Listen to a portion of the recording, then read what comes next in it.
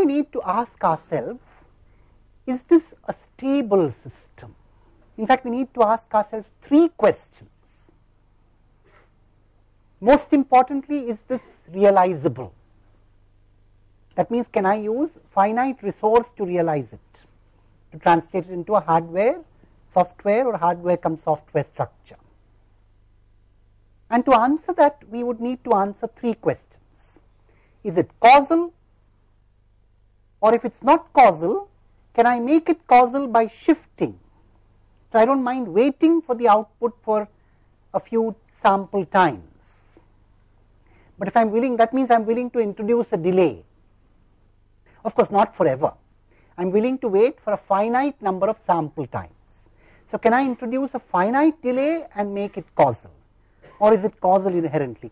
Is one of these two things true? So in fact, let us now put down the questions that we need to answer.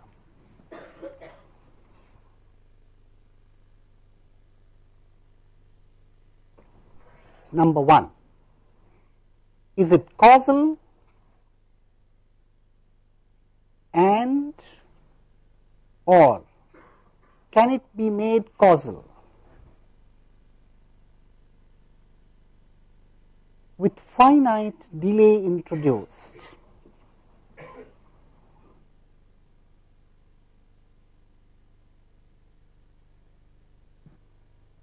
Second question, is it stable? And that's one of the questions that was asked in the classroom today. Is this filter stable?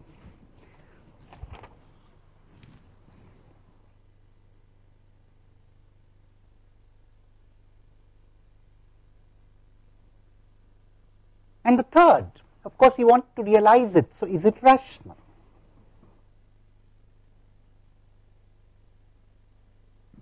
Let us take a specific case of omega c to make a point. We can, of course, answer in general later.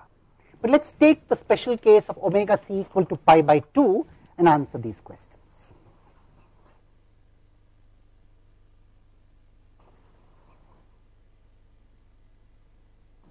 So, the impulse response is as follows.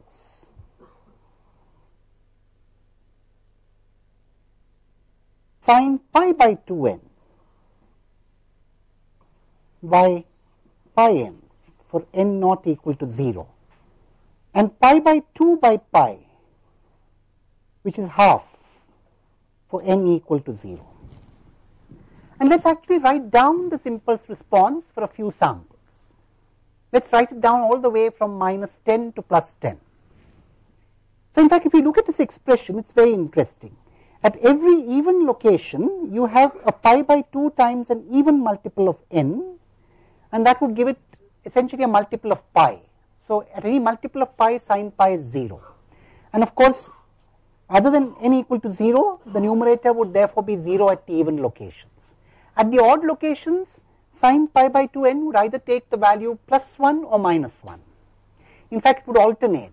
For n equal to 1, it would take the value plus 1, and at n equal to 3, it would take the value minus 1. So, n equal to 1, 1. So, every time there would be a 1 minus 1 alternation. And let us therefore write down the impulse response for a few values. In fact, we can again simplify it. You see, Hn is equal to H minus n. It is an even impulse response. That is very easy to see. That is because sin pi by 2 n by pi n is equal to sin pi by 2 into minus n by pi minus n. That is very easy to see.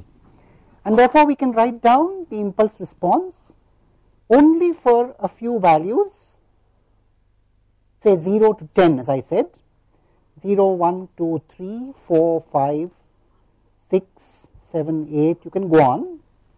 At this point, it will be 1 by pi, it is going to be 0 here, minus 1 by 3 pi, 0 there, plus 1 by 5 pi, 0, minus 1 by 7 pi, 0, and so on.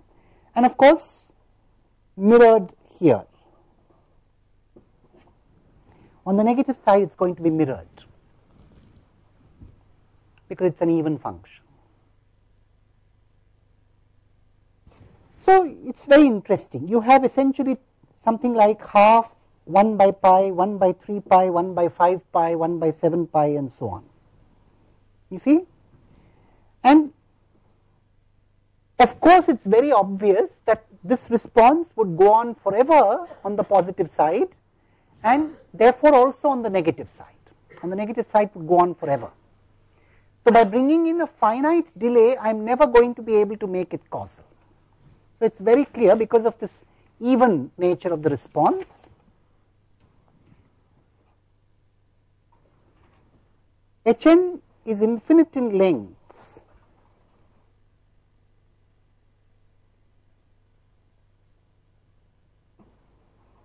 on the positive side of n.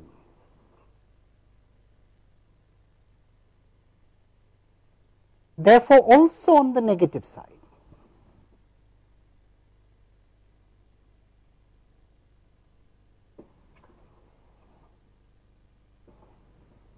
So the answer to question 1 is no. We cannot make it causal by a finite delay. Of course, it's not causal, and we cannot make it causal by bringing in a finite delay. No matter how much finite delay I bring into the system, it will still remain non-causal. Is that clear? That's quite clear. So we've answered the first question. Now let's answer the second question. In fact, to answer the second question, we need to take the absolute sum. That's the only way we can answer it. We'll need to take the absolute sum of Hn, which is of course mod Hn summed over all n. And that's very easy to see. It's half plus 2 times 1 by pi plus 2 times 1 by 3 pi plus 2 times 1 by 5 pi, and so on. I am saying 2 times because you need to take the positive and negative odd locations together. Take the location 1 and minus 1, that contributes the factor 1 by pi. Take the location n equal to 3, that contributes the factor 1 by 3 pi. Location 5, and so on. At all the even locations, it's 0. Is that correct? Now we can pull this together. We can combine these. And that's of course half plus 2 by pi times 1 plus 1 by 3 plus 1 by 5 plus 1 by 7 plus, and so on, forever. So our concern is with that series, 1 plus 1 by 3 plus 1 by 5 plus 1 by 7, and so on and so forth. That is the series where we need to see if it converges or diverges.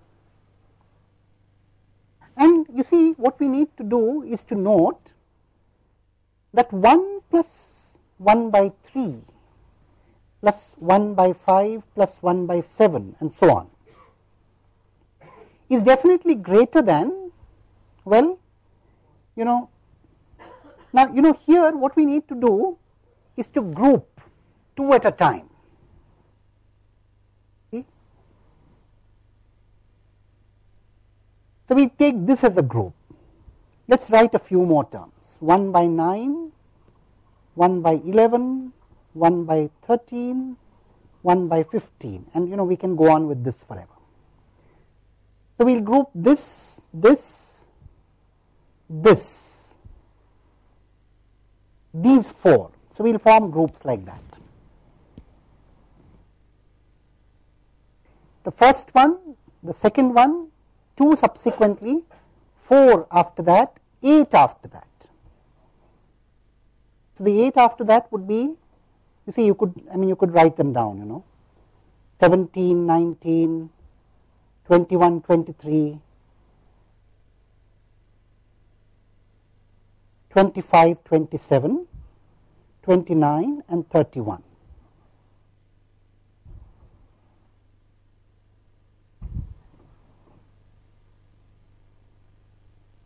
And here we group all these 8 together. So 8 then, and then 16, and so on. You can keep doing that. doesn't matter. So the question is, should we group? Anyway, let's see what we can do with this grouping. So when we group it like this, it's very clear that 1 is greater than half. 1 by 3 is greater than 1 by 4. 1 by 5 and 1 by 7 are each greater than 1 by 8. And therefore, this is greater than 2 times 1 by 8. Is that right? So, what do we have here? With this grouping,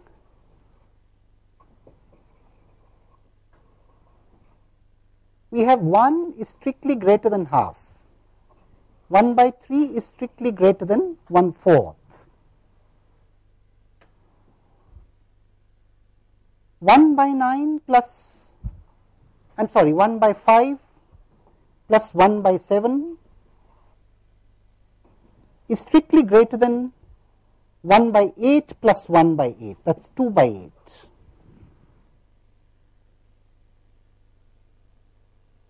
And 2 by 8 is 1 by 4 again. And the next group,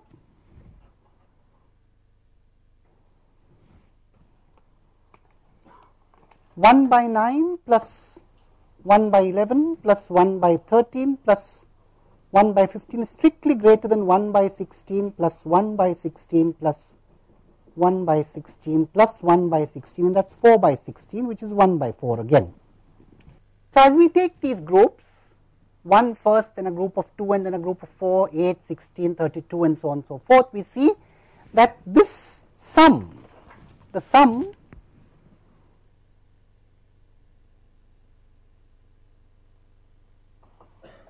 summation n going from 1 to infinity, 1 by 2n minus 1, that is the sum that we are taking,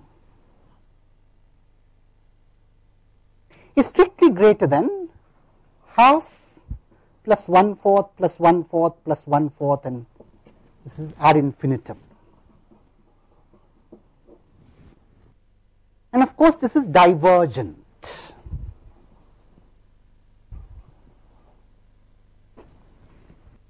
Is that correct? Yes? Any doubts on this? Is that correct? Is that right? So everybody understood this? So very clearly the sum is divergent. Now of course, there are many ways to prove the sum is divergent. This is not the only way. There are many other possible. In fact, I leave it as an exercise to you to find other unique groupings, distinct groupings that also prove its divergence. When a series is divergent, there are many ways to prove, often there are many ways to prove that it is divergent. All that you have to show is that the series is greater than an ever increasing quantity, and that can be done in many ways. So I leave it to you as an exercise to find other ways to prove that this is divergent. But the point is that it is divergent, and because it is divergent, the system is unstable. It is very clear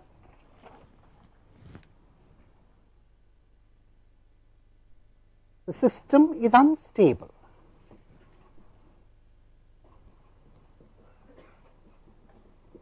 So question 2, the answer is no.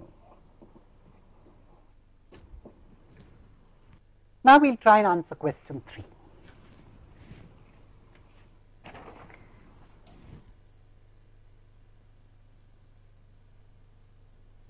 Suppose it were rational.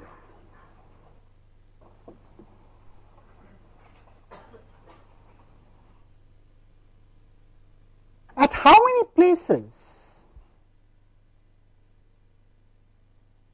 can a rational function be 0?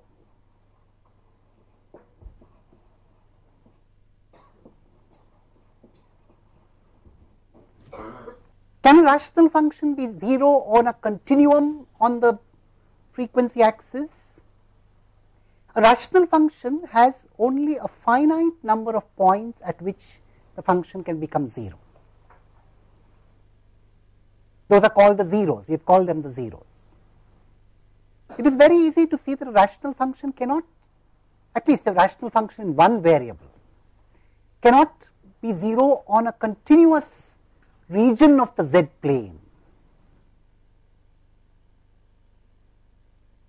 A rational function is a ratio of two series, finite series in z, and it will become 0 whenever the denominator is not 0, but the numerator is 0. And if the numerator is a finite series in z, and if you equate it to 0, there is only a finite, in fact, you can even say how many places at most it can be 0. If it is a finite series with say 20 terms, it could become 0 only at 19 places at best. A polynomial in one variable cannot have more than as many zeros as the degree of the polynomial. Now here you are asking for a continuum of the frequency axis over which the response is 0. So it is very clear this cannot be rational.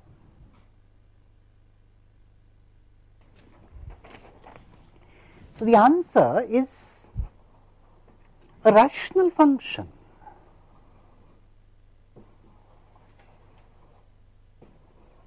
can be 0 only at isolated finite number of places in the z plane. And of course, the unit circle is a part of the z plane. So here you are talking about a rational function which has, if this function could be rational, if this filter were rational, you are saying there is a rational function, it has a frequency response, that means you can evaluate the rational function, region of convergence of the rational function includes the unit circle, and on the unit circle you are asking for a continuum of values on which the rational function takes the value 0, which is not possible. The function cannot be rational.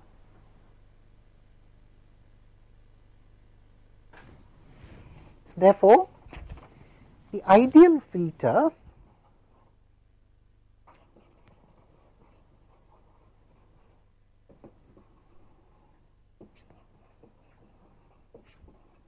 is irrational.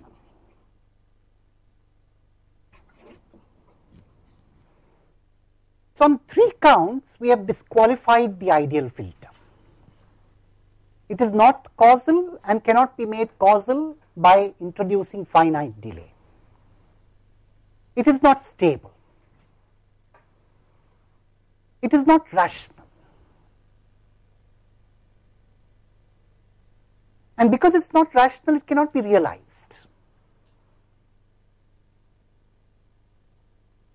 So we know what we are dealing with now. In fact, this is a very clear explanation on why at all we should spend so many lectures subsequently beyond this one to deal with design of filters. We could have concluded the design with this lecture today had the answer to these questions been yes. If the ideal filter were non-causal but could be made causal by delay, if the ideal filter was stable, and if the ideal filter were rational, we need not have had to have so many lectures at all. We could have concluded here. The ideal specifications could be met with a realizable system. Unfortunately, that is not the case. It is disqualified on 3 counts, bad enough for us to spend much more time than we expected to on the question of design. But what this does show is that for irrational systems, you could very well have a frequency response which is piecewise constant, as you have here, which is defined almost everywhere on the unit circle, but the system is not stable. And that answers the question that was raised in this class. In fact, it also adds to what we did in the previous lecture. In the previous lecture, we had seen that when you have a rational system, its causality is determined by whether or not the contour or the concept mod z tending to infinity is included in the region of convergence. The stability of rational system is seen by whether the unit circle is a part of the region of convergence. That cannot be applied for irrational systems. Here we have an example of an irrational system which seemingly has a frequency response, and that means a unit circle is a part of where that function is defined.